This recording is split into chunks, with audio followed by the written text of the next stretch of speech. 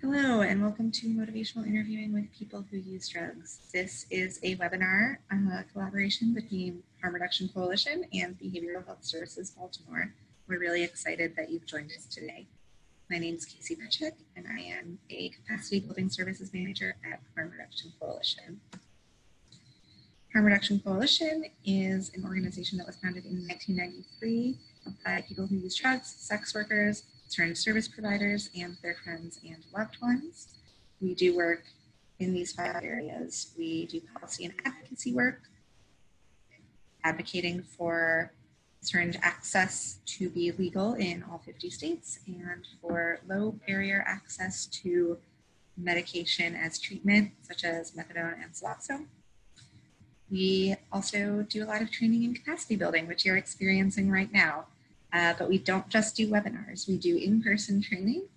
And if you're interested in knowing more about that, you can always visit our website, harmreduction.org. We do a lot of overdose prevention and advocacy work, so making sure that people have low barrier access to naloxone. And we also, in our Oakland office, run the DOPE project, the Drug Overdose Prevention Education Project, which is the largest naloxone distributor in San Francisco. We have national and regional conferences. Our national conference in particular is very popular. It happens every 2 years, and the next one is in October of 2020 in San Juan, Puerto Rico. Our conferences are a lot of fun. They are entirely abstract driven, so if there's something new to hear and see every 2 years. We also have a soccer game, a fashion show, and a dance party. They are educational, but also a great way to make new friends and contacts in harm reduction. And both Harm Reduction Coalition's website and Behavioral Health Services Baltimore's website have a number of resources and publications that you can check out if you are curious about anything that you hear today and want to learn more. Finally, about two or 3 years ago, Harm Reduction Coalition introduced a North Star statement to guide our work. And that statement is that Harm Reduction Coalition creates spaces for dialogue and action that help heal the harms caused by racialized drug policies. So as more and more attention is turned towards the current overdose crisis, we want to recognize that people in communities of color and people of color have been punitively impacted by drug policies in this country, both in terms of being incarcerated at higher rates and dying from overdose at higher rates for many, many years. Communities of color have experienced really punitive impacts of our drug policies, and we want to work to help heal those harms and to change policies so that they're not racialized and they are inclusive of respecting everyone's health and dignity, regardless of whether they use drugs and regardless of the color of their skin. Now we'll hop into our workshop overview. So by the end of this training, we hope that you'll be able to define motivational interviewing, discuss the stages of change theory and how it relates to your work, and integrate motivational interviewing as another tool that you use to engage people who use drugs effectively. We have a quick glossary for you. PWID stands for people who inject drugs, PWUD, people who use drugs, and PLWHA, people living with HIV/AIDS. We want to always acknowledge people's personhood, hence the people first language. People are more than their behaviors, more than the substances that they choose to put in their body, and more than their chronic conditions. And we always want to recognize and center that. STI stands for sexually transmitted infection. This is updated language for STD because infection is less stigmatized a word than disease. And most STIs are curable or very treatable now. SAS stands for Syringe Access Services, and SSP for Syringe Services Programs. We use this language rather than SEP, which is the old language standing for syringe exchange program, because first of all, a one-to-one exchange is not best practice for syringe services or syringe access. We want people to have access to all of the syringes they need, regardless of how many they're returning to a program. And then also, syringe service programs do a lot more than give out syringes. They have other substance use supplies like snorting and smoking supplies. They have drop-in centers where people can sit down and feel safe. They offer testing, medical care, medication as treatment, lots of counseling, and linkages to care. So we want to acknowledge the depth and breadth of those services. That said, a little shout out to our history. MEX, needle exchange, is one of those older terms, and it's a term that lots of folks who use drugs and folks who were founders in this movement used, so we keep it in our glossary. This isn't in our glossary, but because it's a motivational interviewing training, I also just want to throw in that you'll see MI, which is motivational interviewing, just abbreviated. All right. So, what is motivational interviewing? Well, motivational interviewing is a collaborative and person-centered counseling style. So it's a counseling style that works with rather than at our participants or clients, and centers their expertise. What motivational interviewing wants to do is elicit and strengthen motivation for behavior change. So pull out those threads of change people might want to make, and then explore and resolve ambivalence about that change. So figure out what is stopping people from making change and try to resolve that conflict. Ambivalence is a word that you'll see come up a lot throughout this training, and so we wanted to define it for y'all. Ambivalence means having mixed feelings about something or being unable to choose between different courses of action.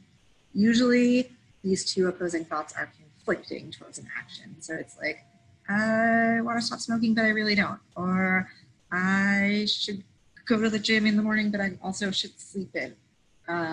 Or I would love to start eating more vegetables, but man, I haven't tried the Popeyes chicken sandwich yet. All examples of ambivalence.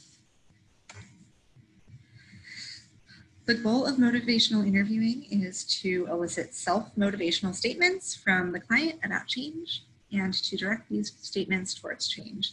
So basically, that means you want to pull out statements that the client or participant makes about their ability to change and have a conversation around those statements and around the changes they want to make and their perceived ability to change in hopes that they will make a healthy change.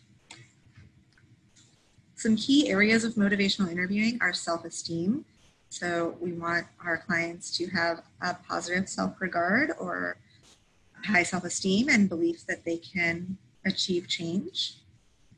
Some concern. So we want our clients or participants to be concerned with their health and well-being, which, you know, they probably are because most people are concerned with their health and well-being. Competence. So we want our clients or participants to feel like they have the ability and the tools that they need to change. Knowledge of problems and strategies. So want folks to be knowledgeable about what it is that they're experiencing and the variety of strategies they might use to make a change. And a desire to change. We can't make people change if they don't want to. If someone comes to us and says, I am never going to stop doing drugs and never going to stop doing heroin, then it's not on us just to try to convince them to stop. They've just made a statement that's very clear about whether or not they have a desire to change. If someone comes to us and says, I'll never stop using heroin unless I get housed, then maybe we can explore that ambivalence around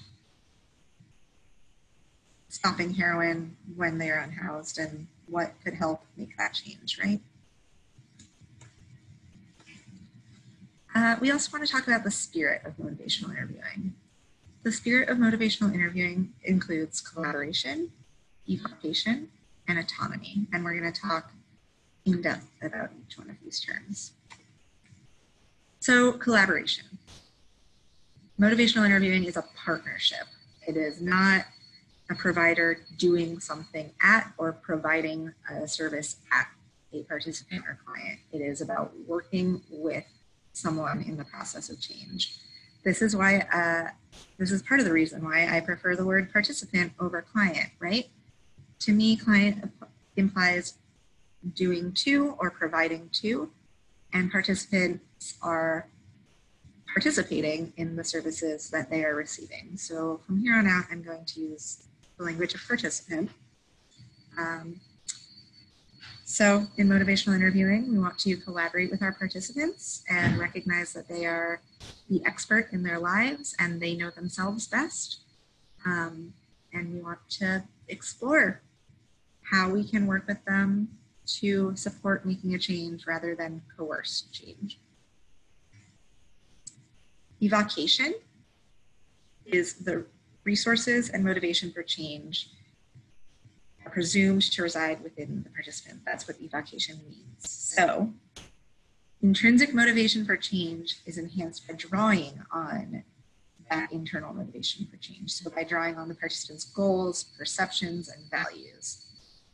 What does this mean, really? It means that when we are practicing motivational interviewing with a participant, conversations are about understanding the participant's reasons for change. They're about understanding the ambivalence that participants have around change. They're not about providing or projecting our own reasons as providers. So using the example I brought up earlier of maybe I'd quit heroin if I were housed, right? It's about understanding what heroin does for that person when they're living on the street. It's about understanding why this is a difficult change to make when the person is not housed. It's not about us as providers saying, well, it's risky to do heroin regardless of whether you're housed or not, right? It's about listening to and understanding where our participants are coming from. And finally, autonomy. The practitioner or provider is always going to affirm the participant's right and capacity for self-direction, and they're going to just facilitate informed choice. So we as providers recognize that participants are the experts in their own lives, and we validate their ability to make the right choice for themselves right now. So as motivational interviewing providers, we accept that the participant has the power to make their own choices, including to change their behavior right now, but also to not change their behavior right now, or to change their behavior tomorrow or next week, or frankly, never. We validate our participants' rights to choice, and we validate that whatever choice our participant is making is the right choice for them in the moment. Now, let's talk through some motivational interviewing practices or some best practices for things to do while we are providing motivational interviewing to participants. First, we want to express empathy.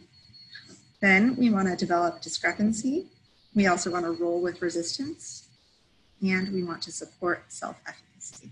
So, expressing empathy. We want to demonstrate an accurate understanding of the participant's perspective. We want to, as you might say, or as this picture implies, take a proverbial walk in our metaphorical walk in our participants' shoes. We want to understand what they're going through. We want to make sure that we have an accurate understanding of their perspective. So if they say something that we don't quite understand, we may rephrase it and say, what I'm hearing is XYZ. Did I get that right? We want to always give them the opportunity to correct us if we do not have an accurate understanding of what they're telling us or of what their perspective is. We also want to develop discrepancy. So we want to highlight inconsistencies between the participants' broader goals and values and their current behavior, right? So a good example of this might be, man, I know I just keep getting sick, and I know I've been coughing a lot lately, but I love smoking. I love smoking cigarettes, right? Maybe in that situation, we would say, I hear you that you really like smoking cigarettes, and that feels important to you. It's something you value. But it also sounds like you value not getting sick, and you think there might be a link between the amount you smoke and how sick you've been getting lately, right? So we want to develop that discrepancy. We want to roll with resistance. So if we start feeling frustrated with the client in terms of what they're saying or doing, then we want to use it as an opportunity to invite the clients to discuss reasons that prevent change rather than, and then work with them around these issues rather than instructing or fighting them, right? So in that example I gave earlier, if someone's like, man, I know cigarettes have been making me sick, and I know that they've been making me cough more, and I don't like that, but I really love my cigarettes, then it's about saying, okay, I hear you that you really love your cigarettes. What do you love about smoking? What does it do for you, right? We want to understand what that ambivalence is on both sides. So roll with that resistance. Types of resistance might include arguing, so contesting the accuracy, expertise, or integrity of the provider. So it might be statements like, you don't care about me, you just want me to quit smoking, or you just want me to quit drinking, or you don't know what's true. You don't know if it's true that smoking is unhealthy for me. Might be arguing, right? Interrupting, so interrupting in a defensive manner. So maybe you're trying to summarize what the participant said and they interrupt defensively. I didn't say that. Don't put words in my mouth. Things like that.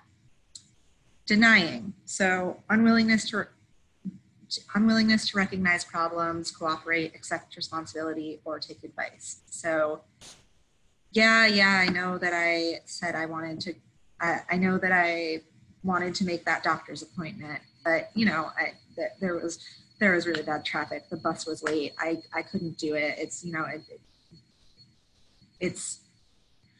always the subway's fault. That's why I can't make my appointment. It's just, the subway is always making me late, right? So denying or not accepting responsibility. And then ignoring or not following the provider. So maybe you say something to them and they completely ignore what you've said, or they change the topic completely.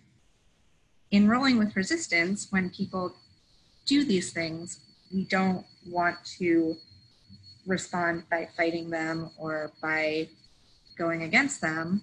We want to respond by, as the name of this technique implies, rolling with it, right? So someone's arguing with us about the accuracy of what we're saying. Someone says, you don't know that cigarettes are bad for me. And okay, sounds like you've heard some stuff about the health benefits of cigarettes. Can you tell me? Someone interrupts in a defensive manner when we're summarizing what they're saying.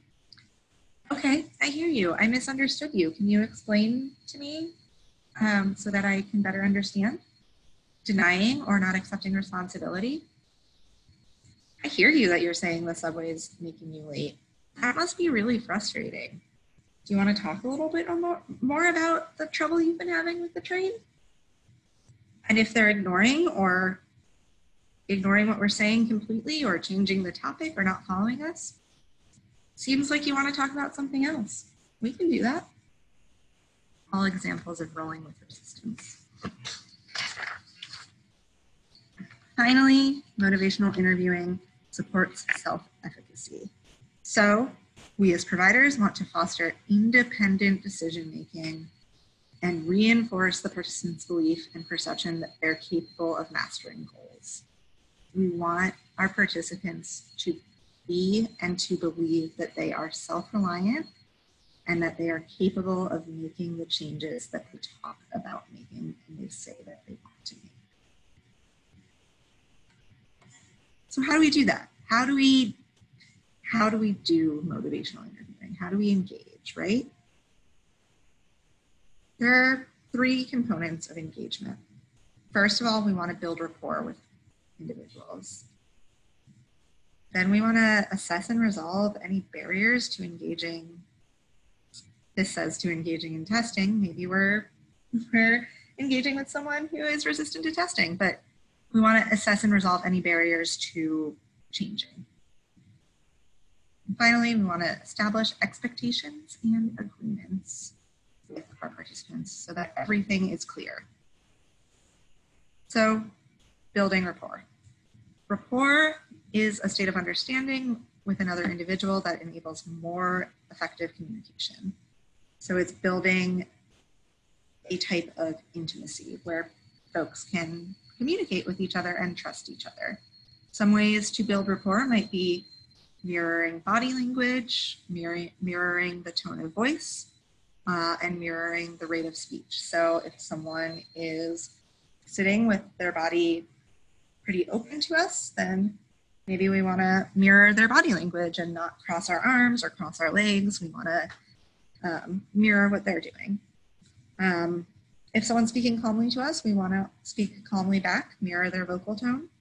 The one time I would say mirroring may not help to build rapport is if someone is speaking to us from a place of anger. We don't want to, and we want to remember ruling with resistance. We don't want to respond in a tone of anger. And rate of speech. So if someone is speaking to us really quickly, then maybe we speak really quickly back. Rapport is also built by reflective listening. So it's built by listening actively to what our participant is saying and responding by giving little summary statements or by asking them questions, right? So I think what I heard you say is, or can I give you a summary of what I heard?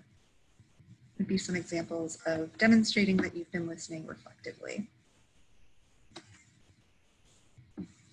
We want to assess and resolve any potential barriers they have to making change, right? So part of this means discussing past experiences where they have attempted to make this particular change. So let's say our participant wants to start using a sterile syringe for every injection, but they have been sharing syringes a lot or reusing syringes a lot. So, hey, I hear you that you want to use a sterile syringe for every injection. That's great. Have you ever tried this before? How did it work out when you tried this in the past? And if they have tried it before, if they've had past successes with it, we want to focus on that, right? We don't want to take away anytime people have achieved having made these changes, right? So I'll give a really good example of this, or what I hope is a good example of this. When I was working in a syringe service program, I had a participant who had not smoked crack or used cocaine in 5 years. However, she lived with a cocaine dealer. He was her partner. Her partner had promised her that he was not storing any of the cocaine he was selling in their home because he knew that it was not good for her recovery, or that it might make her recovery more challenging. But one day she found some of his supply in their home and she snorted some of it. And the next day she came to me and she was really upset with herself and really disappointed. And she explained to me that's because she had been during previous recovery attempts, she hadn't been engaging in harm reduction counseling. She had been going to AA and NA. Now, there's nothing wrong with AA and NA, but she was coming from this place of, well, I did it. I did it. I snorted some cocaine. Now I'm back to day one. I've lost all my, quote, clean time. But what I said to her is, hey, you went 5 years without using cocaine or crack. That time still counts. What worked for you in those 5 years? What worked? What would help you get back to the place you want to be at? I also highlighted that she, snorted a little bit and, to her partner's disappointment, threw out the rest, right? So, hey, you recognized that this wasn't something you wanted to do, and you made a change to make sure that it wasn't available to you as an option anymore, right? So focusing on successes rather than on failures. If people have made attempts in the past, then we want to highlight those. Great. There was a time when you went 3 months without sharing a syringe. What made that possible in that time? Or, wow, you have cut down from a pack of cigarettes today to a pack of cigarettes a day to half a pack of cigarettes a day. How do you do that? Celebrating and focusing on those successes. We also want to offer options, right? So we want to let people know that they have options in their goal setting. Goal setting is not black and white. Maybe they don't want to entirely stop. They don't want to entirely stop using, but they want to cut back. You can talk with them about whether they'd be willing to cut back, or whether cutting back is a potential goal of theirs, or whether it's not. And we want to assess their readiness to commit. So we want to understand not just if they want to commit, but if they are ready to commit. That person who comes to us and says, I will not stop quitting as long as I'm living, or I will not stop using as long as I am living on the streets. They've communicated to us really clearly that there is a barrier to being ready to change. So maybe the first step in working with them isn't about practicing motivational interviewing around their desire to stop using or not, but is about linking them to housing. And we also want to establish expectations and agreements. So we have different roles and responsibilities, and we want to be clear about those. The provider's role is to ask questions and to listen actively and reflectively. And the participant's role is to talk about the changes they want to make. And we want to be sure that we are putting appropriate boundaries on those roles. We also want to communicate openly, right? So if a participant asks us a question that we don't feel we can answer while staying in the boundaries of our role as provider, we can say, hey, I really can't answer that question, but why is it important for you to know that? Or if it's a question we could answer but aren't sure we want to, can you tell me more about why you want to know that? We also want to put our personal values aside, right? So no matter what we think, we want to support our participants' goals and behavior. So if we are engaged in abstinence-based recovery and we think that is the best form of recovery, we have to put that aside if we're working with someone who doesn't want to stop using but wants to change their behaviors around using or use less. If we think that smoking is incredibly unhealthy and that people should not smoke, we need to put that aside if we're working with someone who's setting goals around their smoking. We need to put our personal values and judgments aside when we are providing care to others. That is a huge part of being a harm reductionist, is practicing non-judgment. And then we absolutely 100% need to practice confidentiality. What the participant tells us should stay with us, and depending on our agency or organizational rules, our clinical supervisor or coworkers, but we need to respect HIPAA. We need to respect that we cannot share participants' personal information with other participants or with our family or friends, and that workplace confidentiality and HIPAA apply here. We also need to understand that confidentiality doesn't work both ways. So when we're talking about the roles and responsibilities of provider versus participant in that open communication, if the participant asks a question that we feel comfortable answering, we also need to feel comfortable with the idea that that participant might share our answer with other participants.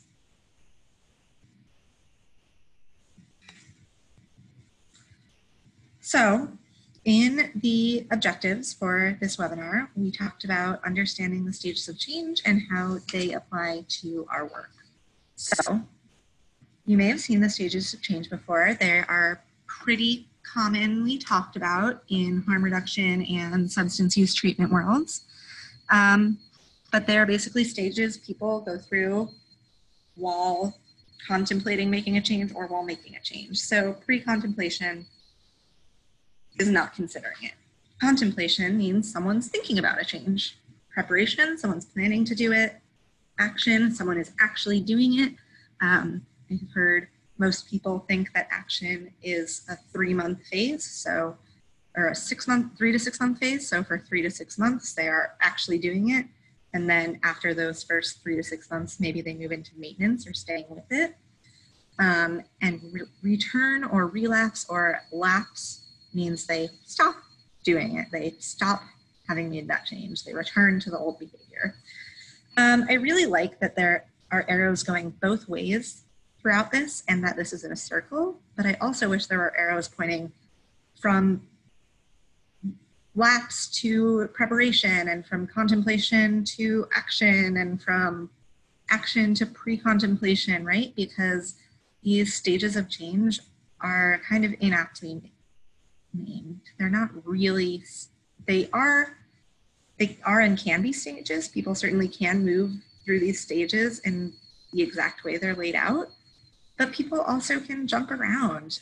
Someone who has experienced a lapse, for example, the person who I spoke about earlier who used cocaine once after 5 years of not using cocaine, she experienced a lapse, but then she didn't go into preparation, she didn't go into contemplation, she didn't go into pre-contemplation, she didn't return to using every day as she had been 5 years before. She went straight back into, I don't use cocaine and that's a decision I've made for myself. She went straight back into maintenance, I would argue. Some people would say she went straight back into action. Some people would say by getting rid of the cocaine that her partner had at their house, she went straight into preparation, but she certainly didn't just go straight back to pre-contemplation and have to repeat all the steps, is what I want to emphasize here. So again, these are the stages of change.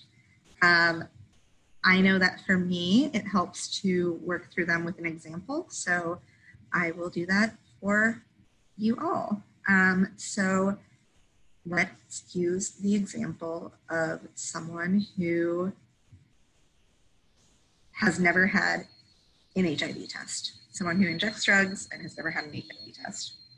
So not considering it pre-contemplation, that person is offered an HIV test at the drop-in of the syringe service program they go to. They automatically go, nope, I don't want one. Don't ask me again. Contemplation. Maybe a couple months go by and they are in a health workshop offered by the nurse at the syringe service program. And that day's health workshop, that day's topic for health workshop is HIV. And they join the workshop and they ask lots of questions about what it means to live with HIV and about the process of being tested for HIV. So they're asking questions. They're thinking, hey, maybe I am open to having a test, but I'm not sure.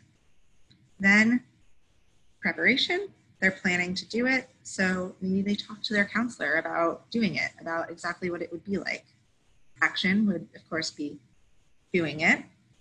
Maintenance in this case would be if they, let's say they test non-reactive, maintenance is coming back and being tested every 3 to 6 months as recommended.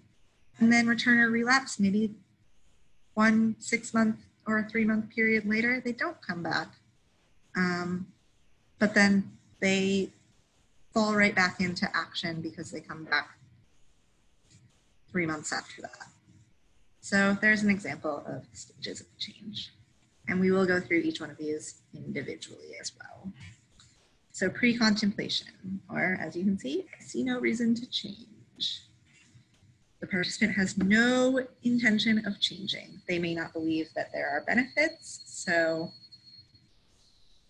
for example, I am homeless and I know that when I use heroin, I feel warmer, I feel more able to sleep, and I don't feel as hungry. What would be the benefits to quitting heroin while I am homeless? Maybe an example of that. They may perceive too many barriers or disadvantages, right? So I would love to use a new and sterile syringe with every injection, but I live 45 minutes from the syringe service program. It's only open a few hours a week. Those hours are either when I'm at work or when I have to get my kids to school. How could I possibly make the time to make sure that I had a new and sterile syringe every time? Or maybe their syringe service program has a 1-to-1 policy. Any number of things, right? But there are too many barriers. It doesn't feel possible. Or they may or may not possess the skills necessary to change. I would say skills and tools necessary to change, right? So an example of this may be someone who does not know how to inject themselves and is always injected by a trusted partner, and doesn't want to make that change because they don't know how to safely inject themselves. Often we describe these folks as non-compliant or as difficult, but in reality, they just have made a decision that's different than the decision that we think is best for them. And this is, again, where we really need to put our judgments aside. We cannot come at people with an agenda. If someone has made a decision to not change their behavior right now, we can certainly ask questions to better understand why, but we cannot be coercive. We cannot force people who don't want to change. It doesn't work. So here are some examples of what pre-contemplation sounds like. Stopping using is not important to me right now. I do not want to get tested. There is no point in talking about this, okay? All really good examples of pre-contemplation. Folks are making themselves perfectly clear. They are not interested in making a change. Contemplation. Contemplation acknowledges that there's a problem and maybe they're thinking about making a change. So in the contemplation stage, you'll hear a lot of pros and cons or decisional balance. So I would love to go to the gym, but I work late and I don't have time in the morning. Or I don't know, I thought about smoking cigarettes or about stopping smoking cigarettes, but I really get stressed out when I am not able to smoke. Or maybe it's, I do want to use it, or I know I should use a sterile syringe every time, but man, I can't make it to the syringe service program when it's open. People might not fully understand the benefits of changing and might not see ways to deal with the barriers. Ambivalence is really characteristic of the contemplation stage. So people are feeling conflicted. Chronic contemplators will find it really difficult to leave this stage. So people who chronically feel that ambivalence or are very much tied up in ambivalence and internal conflict might really struggle to leave this contemplation stage. Contemplation sounds like these statements, though, or questions. What will happen if I decide to seek treatment, right? So someone's trying to figure out what might happen if they decide to go to detox or rehab or seek medication. I want to stop using, but I can't if I'm living on the street. I have to find somewhere to live. So someone is interested in stopping using, but there's a really, really big barrier. I know it's important to get tested, but I'm not sure I'm comfortable yet, right? So acknowledging the importance of getting tested, but also being really open and honest about their feeling around it and their trepidation. So now let's move into preparation. Participants in the preparation stage are planning to make a change in their behavior in the very near future. So they are making that checklist of things to do. They maybe have made slight changes in an effort to test out the effects, and then they begin solidifying plans to help them make the change, right? So maybe it's someone who wants to quit smoking as part of their preparation has stopped having their morning cigarette. So preparation sounds like, I thought my Hep C would clear on its own. I guess now I finally have to start doing something about it. So preparing to seek Hep C treatment, right? Acknowledging that, for some people, Hep C does clear on its own. This person has, as part of those small preparation steps, this person has finally gotten their viral load test, and now they are preparing to seek treatment. I need to start taking better care of myself. I should make time to come to the exchange if I'm out of needles instead of reusing. So maybe this is that person who says that the exchange is too far and the hours are too limited. Maybe they're thinking, you know what, my work is closer to the exchange than my home. Maybe I can stop by on my lunch break. Or, they're starting to think through how they might be able to make that change or better apply that change. Would I be able to bring my partner with me to this appointment, right? So this feels more like preparation than the question in contemplation, where it's what will happen if I do decide to go to this appointment, right? This is making actual plans. I'm planning on bringing my partner to this appointment if I can. Action. So when clients actually do what they're planning to do, that's that simple and also that difficult. People engage in a new behavior and they maybe reward themselves for the successes that they're experiencing. And they also are learning to deal with any challenges that this new behavior presents. So action might sound like, I went to the doctor today. It wasn't as bad as I thought. So they're recognizing, they went to the doctor, they made that change, and they're recognizing, wow, it wasn't as bad as I had expected it to be. It also could sound like, I've been on Suboxone for a week. I don't know if I like it, and I've used a couple times, but for now I'm sticking with it, right? So someone has taken the action to get Suboxone. They have been taking Suboxone for about a week. They're not sure how they feel about it. It feels maybe challenging to them to be on Suboxone, but they're sticking with it for now, even if they've used a couple times. They still want to be in the action phase with Suboxone. I'm getting a Narcan kit and teaching my roommate to use it today because I don't want to overdose. So someone is in action in terms of making sure that they have an overdose prevention plan, right? They are taking active steps to make sure other people in their household know how to reverse an overdose. Maintenance. Maintenance means that the person is continuing to change their behavior, continuing with their behavior change. So they're working to integrate and firmly establish the change into their lifestyle. So maintenance might sound like, so I gotta get tested every 3 months to stay on prep. It's been annoying, but you know what? I'm dealing with it. Or maintenance might sound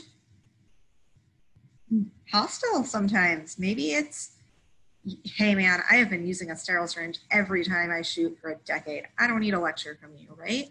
I am in maintenance with using sterile syringes. That is my behavior change. I don't need to hear about what you think my behavior change should be. I still use on weekends sometimes, but I've been using subs during the work week for 3 years now, and I still have a job. I really like this one as an illustration of maintenance because it demonstrates that again, goals do not have to be black and white. This person's goal was not to stop using all the time. This person's goal was to make sure that they feel stable and are using Suboxone during the work week, that they are still able to use on the weekends if they want to. These are the kinds of goals that motivational interviewing can help achieve. Finally, relapse, returning to a previous stage. So it means just that. The participant returns to an earlier stage. They may relapse to more than one stage. So they may relapse back to contemplation and then fall back to pre-contemplation. Who knows? And we need to normalize this process because it reduces that sense of hopelessness that is often associated with lapse or relapse and the inability to change behavior. So this is what I was talking about earlier, where we need to, if someone has a lapse from their behavior change, we need to say, that's okay. What were you doing before that worked? So relapse might sound like, my husband and I got divorced and things have been pretty rough. I've been using every day again to deal with it. So it sounds like this person was not using every day. We don't know how often this person was or was not using given their behavior change, but they've experienced a traumatic life event and they've gone back to contemplation. Or might sound like, my meds ran out and I didn't pick up a new prescription. I don't know how to get back on track now, right? So someone's been on medication for maybe HIV medication, maybe Suboxone for a while because they've been in, let's say they've been in action in this stage, not in maintenance. They've been on their meds for only about 2 months and they've run out and they didn't pick up their new prescription. Now they're trying to figure out how to get back on track. So maybe they're in preparation with trying to figure out how to get back on track. Maybe talking to you is part of preparation for, quote, getting back on track. So now let's talk about change talk. How do you know when a person is moving closer to actually making the change they've been talking about? Well, we have this DARN C acronym, which stands for desire, ability, reasons, need, and commitment. So you want to look for language that indicates desire. So I want to, or I'm thinking I could, or I need to, right? Ability, I can, I could. Reasons, I should because. This will change if, Needs, I have to, I need to. I have to make this change or I will keep feeling really sick. I need to make this change or I don't know what'll happen. That's need talk. And then commitment. I will go buy those nicotine patches today. Or I will see if there's a harm reduction program in my area that has better hours. If you hear this change talk, this I want to, I can, I should, I have to, I will, a great idea is to get more info so if you're the provider and you hear, you know, I really should get tested for Hep C because I just had 3 friends who tested reactive for Hep C, but I'm nervous about it, and I don't know. I'm really careful with making sure I only use my own supplies. Then maybe you as a provider say, okay, tell me more about why you think you should get that Hep C test then, or tell me more about why you are thinking of getting that Hep C test if you, like, given that you do always use your own supplies, right? Or so you want to get a Hep C test even though you use all your own supplies. Did I hear you right? Is there something that I missed there? Can you give me more information? That's a really good way to respond to this change talk. Another acronym in addition to DARN-C that we use in motivational interviewing is OARS. So OARS stands for open-ended questions, affirmations, reflections, and summary. This is the way that you want to communicate with your participants. So open-ended questions. They facilitate dialogue in a neutral way. Open-ended questions encourage the client to do the majority of the talking and to keep motivation or communication moving forward. And they often begin with what, why, how, or describe. The point of open-ended questions is A, to get as much information about the situation as possible from the participant, and B, to allow the participant to do the majority of the talking. So here's some demonstrations of leading and close-ended questions, questions that you want to avoid. You don't have any problems with talking about Suboxone, right? Or maybe another leading question would be, I mean, you know all the health risks associated with smoking, right? Do you have any problems with seeing our Suboxone prescriber? That's a close-ended question. There are only 2 answers to that, yes or no. Do you have any problems with buying a nicotine patch? Again, two answers, yes or no. Open-ended would be, what are your thoughts about meeting with a Suboxone doctor this week?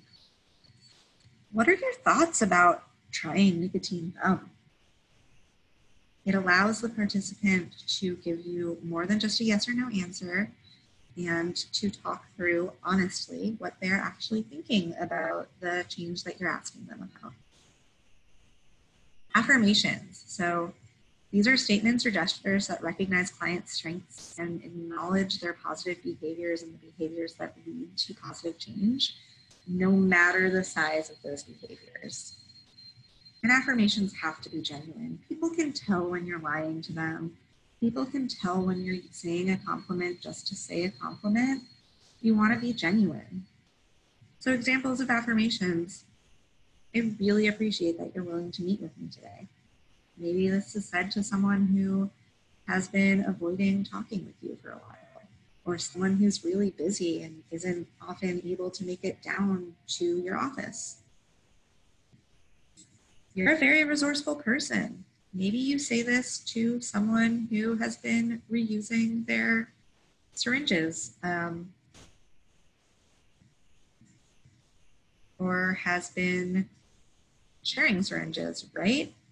Wow, you've been sharing syringes, but you've been making sure to do so in a place where you at least always have water to flush out the syringes. That's really resourceful of you to seek out places where you can, if you have to share in a way that is safer.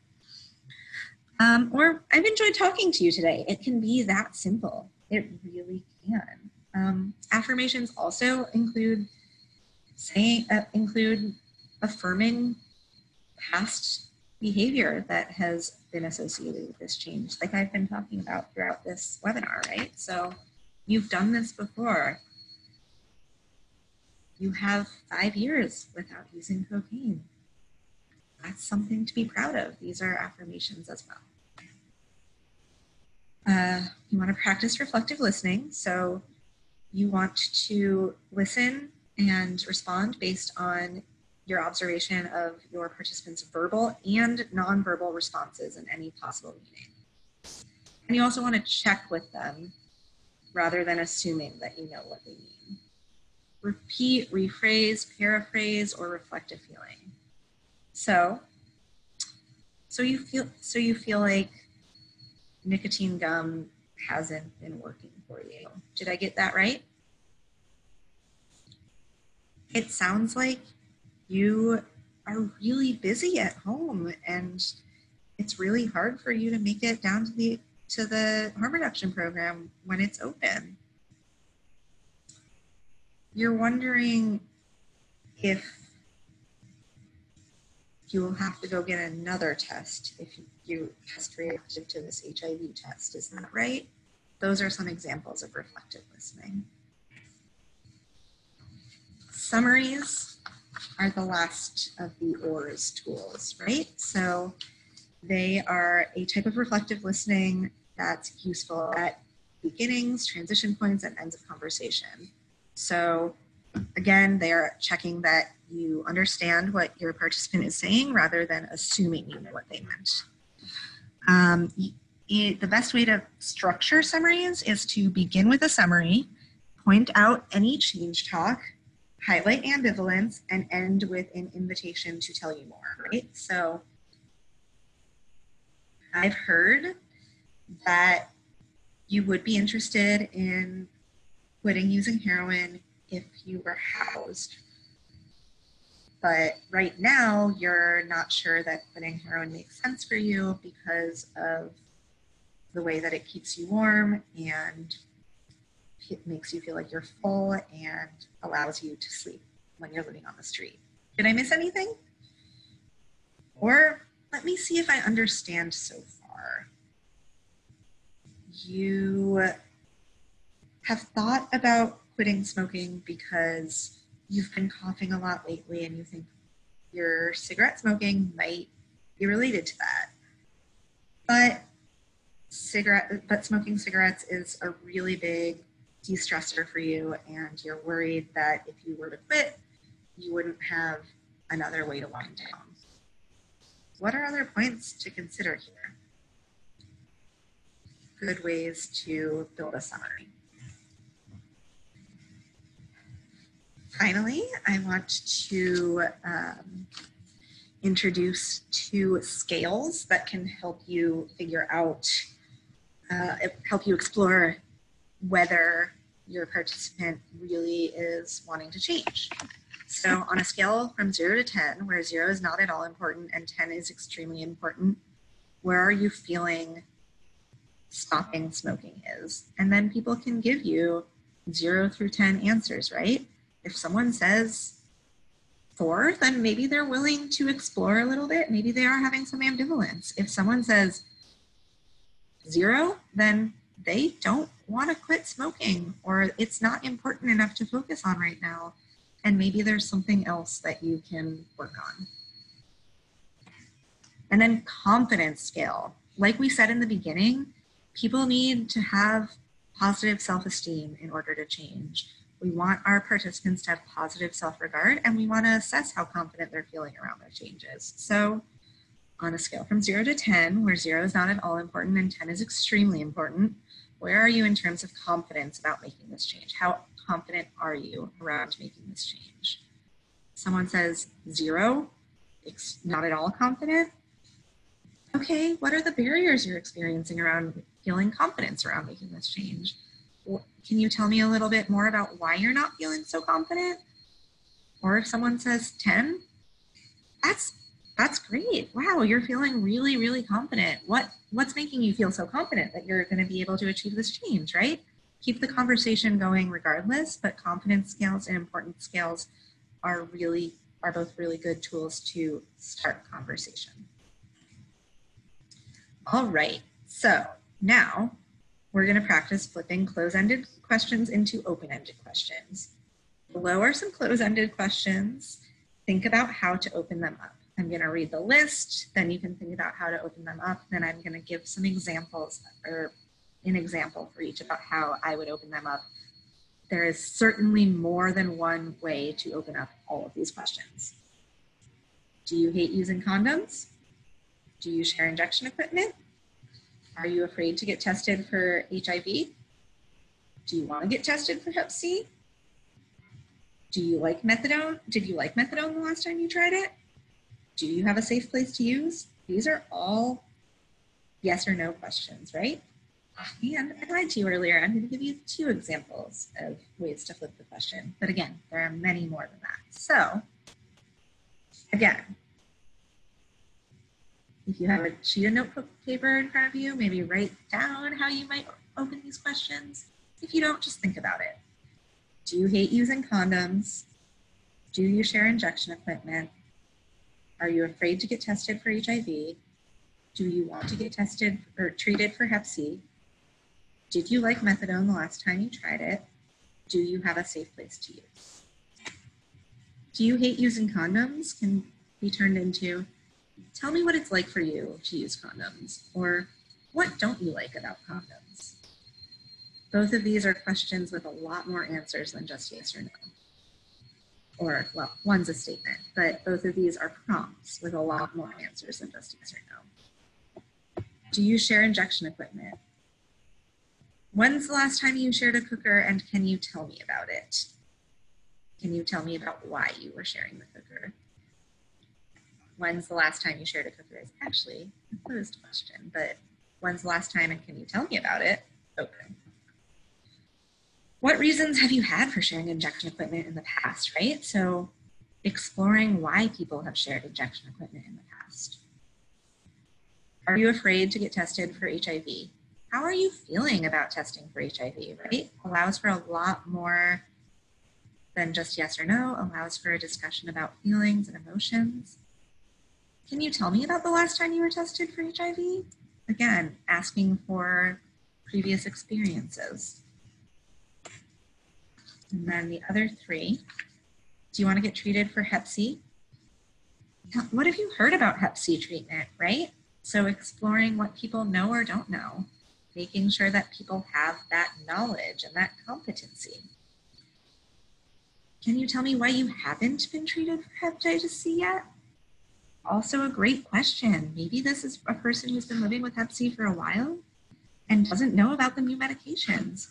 Maybe this is a person who has been treated for Hep C and has contracted Hep C again. Lots to unpack there, lots to learn. Did you like methadone the last time you tried it? What, if anything, worked for you about methadone when you took it last? So allowing for a lot of explanation around what worked and what didn't, maybe. Or why did you decide to stop taking methadone? Do you have a safe place to use? Tell me a little bit about the last place you used.